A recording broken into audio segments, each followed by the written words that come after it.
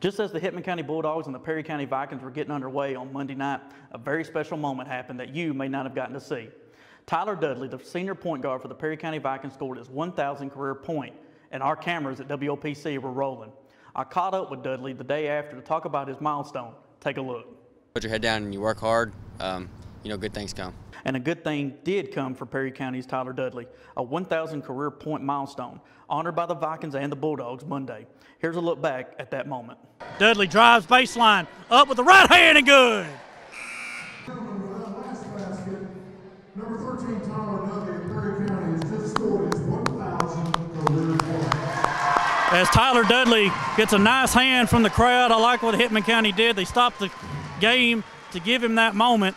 A standing ovation from both teams in collective celebration. It feels special for them to stop the game like that and recognize it. It's definitely a moment I'm never going to forget. If it appears Tyler was caught off guard by the moment, he was, with his focus still on the game.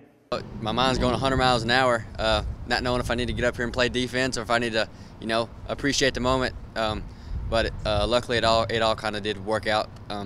You can't draw it up any better, and it really was special. In a year where sports has been anything but normal, he begins his final season with an honor. I feel like I've played for a lot of good teams, but this one right here really hits home with me. Great group of guys, great teammates, and great staff with Coach Elton and Coach Chance leading us. Dudley was awarded the ball, a trophy in its own right.